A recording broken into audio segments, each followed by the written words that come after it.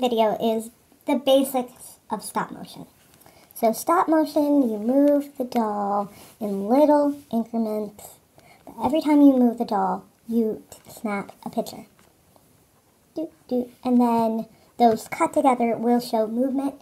Now, the most detailed and best videos have several elements and several things moving at the same time so that there is a better illusion of movement.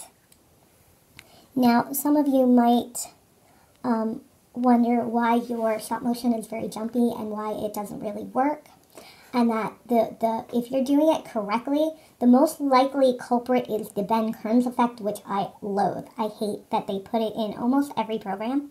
So you can't use the normal editing programs. So the Ben Kearns effect, it moves your pictures to give the illusion of your picture having movement, but cannot be used with stop motion.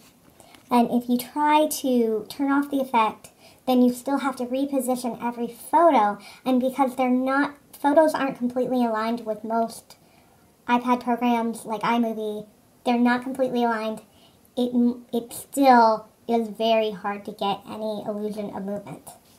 So you do need a dedicated program for that.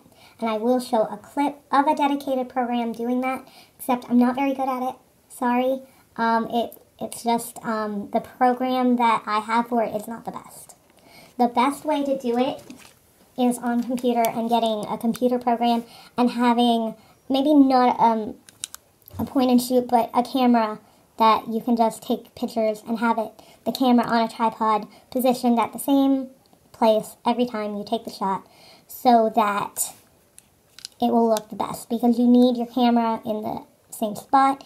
If your doll falls down, reposition the whole scene like a jump-in scene, and it's sometimes too hard to put all the dolls back in the same position. So you could just, this part is a close-up, and then reposition the dolls and go to another scene.